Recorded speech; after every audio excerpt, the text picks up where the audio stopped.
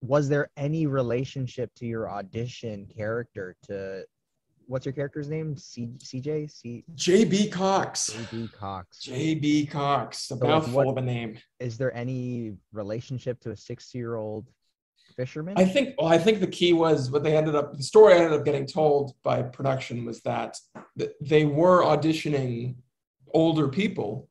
But the thing about the part was that the character has most of his interactions with like kids, with like young, like 14-year-olds trying to like solve a mystery. And he's some shady individual. And apparently all of the reads were just coming off as way too fucking creepy. And they were like, our show will not be aired if we hire any of these guys. And like, it had to be, I guess, just the way it was written. It was like too friendly and like too colloquial and way too manipulative that I guess they kind of went like, I think we just need somebody boyish and somewhat charming to like try to pass this off as like morally and socially acceptable. So whether we achieved that, I don't know. But yeah, it's a pretty serious 180 on where that part was supposed to go. Yeah. Huh. Fascinating. Well, how's it been though with Hardy Boys? I thought that, and so that was filmed before it started filming before COVID.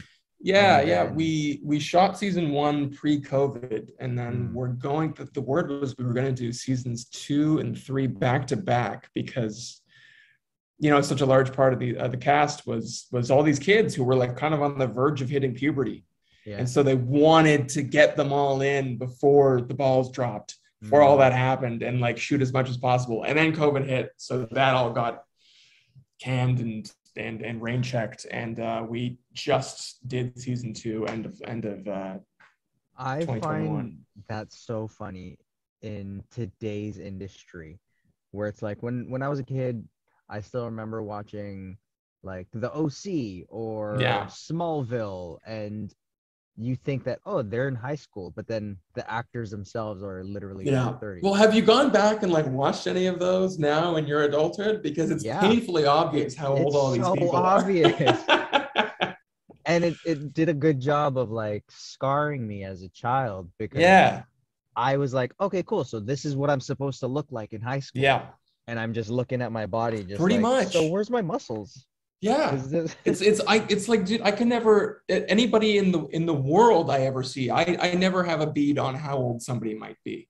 Like I'll see somebody in the street, and honestly 90% of the people that I walk past that like look vaguely like they could be around my age, I assume everybody is older. I assume everyone is like way older than me, because I don't trust anything, because it's like fucking Disney Channel and the OC. Wasn't Hannah Montana's older brother like 34?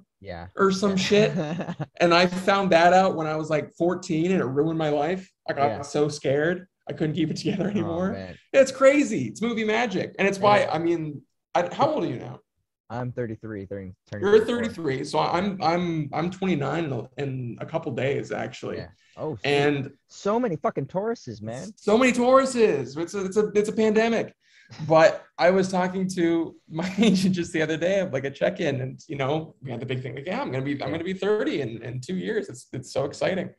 And she goes like, and you still have like such lovely soft skin and like boyish looks. You could still pass for 18. And like and I get it.